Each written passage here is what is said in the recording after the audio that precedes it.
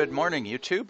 So I finally have my entire media server functionality moved over to my Synology NAS. So this is the DvbLink viewer with all the live TV channels. I have my TV recordings, and the final thing I set up was getting the electronic program guide, or EPG, set up totally on the Synology NAS. So let's go take a look at how that's set up.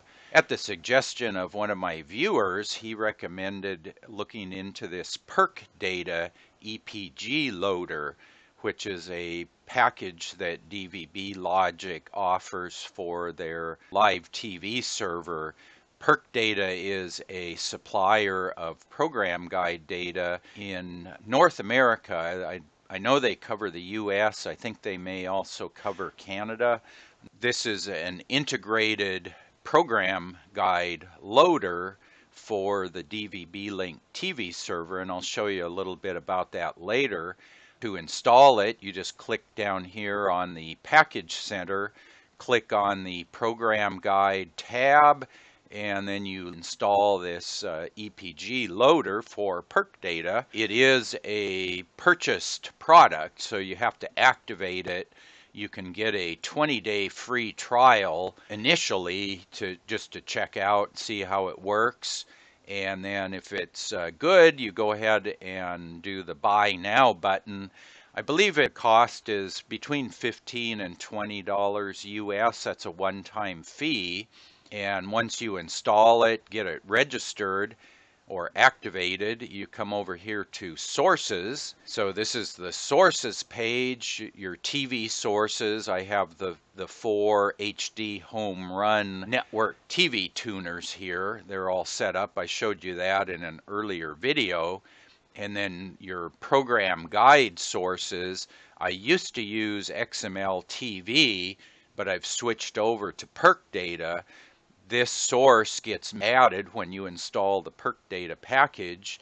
To configure it, all you have to do is click on the wrench icon here. You enter your username and password from the PercData.com website, and I'll show you that in a little bit here. That's it. That's all the configuration you need to do. You come over here to Channels.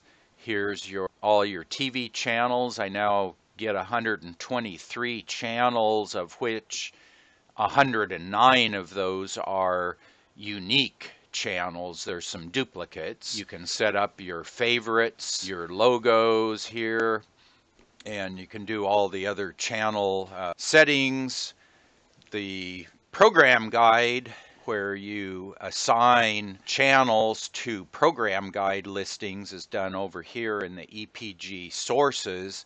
You select your PercData guide source, and that gives you all your TV channels that you have guide data for on the right, and on the left are all the TV channels that you physically receive. And you can come down here and do this automatic by name and by number assignment to get most of these. What I noticed on my most recent channel scan was I am now picking up this channel 45, which has 8 or 9 sub-channels on it. And I didn't have the channel 45 program guide data selected in my list, so yesterday I actually went in and checked off that I wanted to get the channel 45 program guide data, and that showed up this morning. The way you do that assignment here, I could do the automatic one, but I'll show you the manual process. So here I have channel 45.7. Here's the program guide for 45.7. You just click that arrow. Here's 45.2, 45.2. And now the strange thing is the listings only go up to 45.8 in the PercData listing. So let me look here. This is my TV source. I don't know if that one shows up or not. Let's see if I have. Yeah, I don't have a listing for this one. So there's still a few channels I don't have listings for. So I'll have to wait on those, but basically I save those, and now I have my program guide. Most of my channels have listings, and I can control exactly which listing is used for which channel in case I need to fix some errors.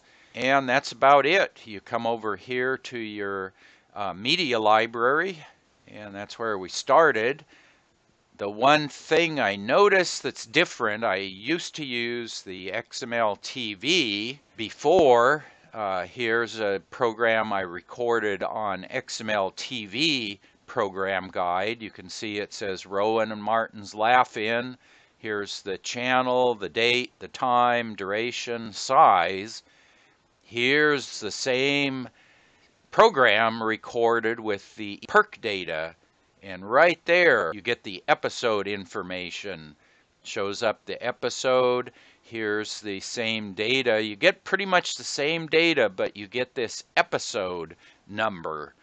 And that is key because that's what lets you pull down additional data. For instance, in Kodi, you can get additional metadata using that episode number. So that's the main difference I see between the XML TV data that I was using and the PercData.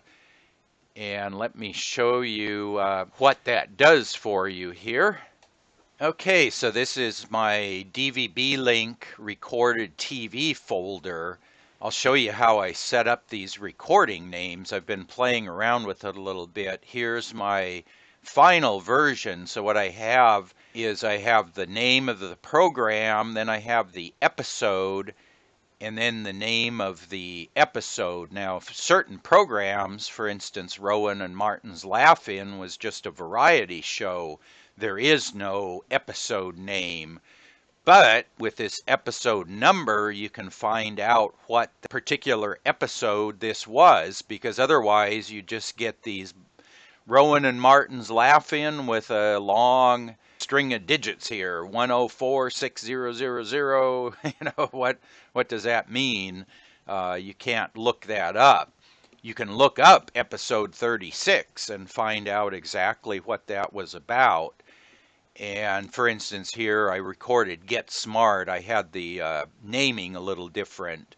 So I had the series name, the episode number, and then the episode name. And I'll show you how that's set up over here. So we go back to Setup, and then we go here to Settings and Recorder. And the way I did that, I used underscore for the separator. You can use underscore or dash or period. I used underscore because that doesn't appear in the program name listings.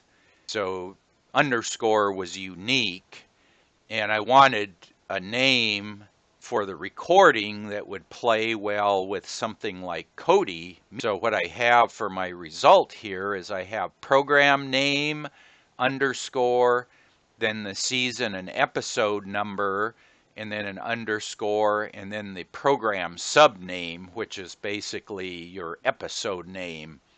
And that's what gets you programs that look like this, Rowan and Martin's Laugh-In, and then an underscore, episode 37, and then if there were an episode name, that would follow the episode number. That format plays quite well with Kodi's media library. Let's switch over and we'll take a look at the PercData website and some background on that particular project here.